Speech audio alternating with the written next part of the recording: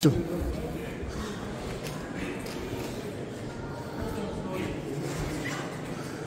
first one, you can see part of the Golgotha.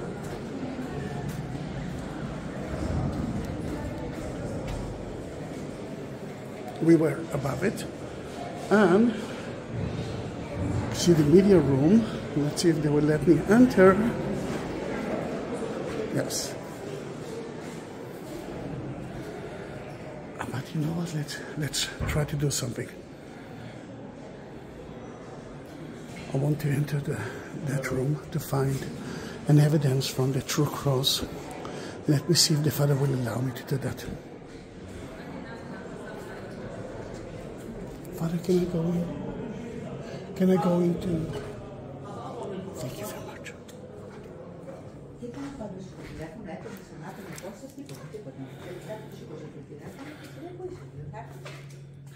It belongs to the Greek Orthodox, and this is the true cross.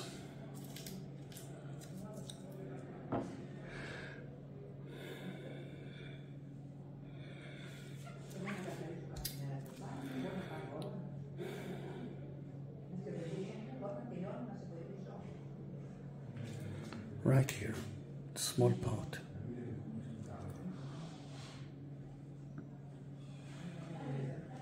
The room is full with relic, but I'm not sure that he will let me stop next to stop next to them. Then I will make a short tour.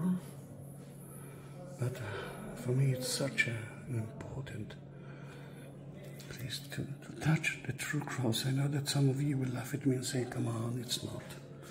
But if they believe in it, who am I to say no? This is St. Helen and Constantine.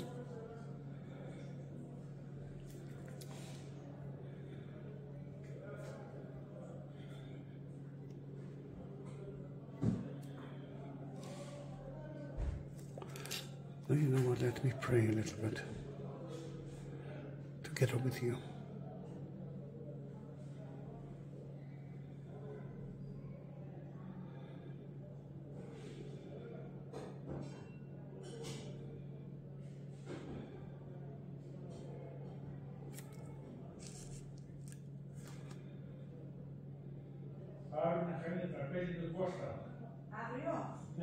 Let me show you a little bit. I cannot stop. I must do it quickly. But there are relics of so many people.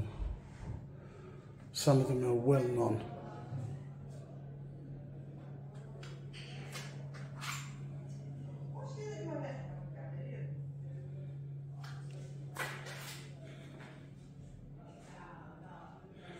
But again, the most important icon is, the most important thing here is the true cross.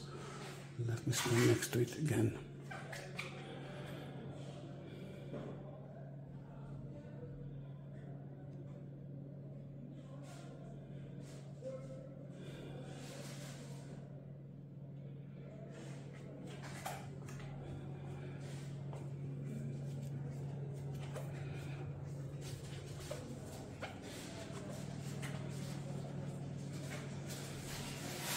Thank you very much, Father.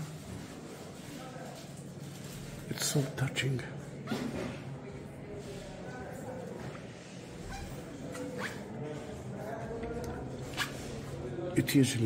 That chapel usually is not open.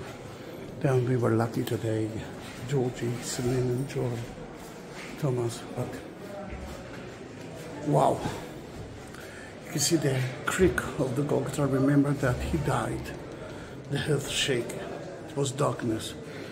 And some tears of blood fell down, and so many people resurrected according to the Greek Orthodox. One of them was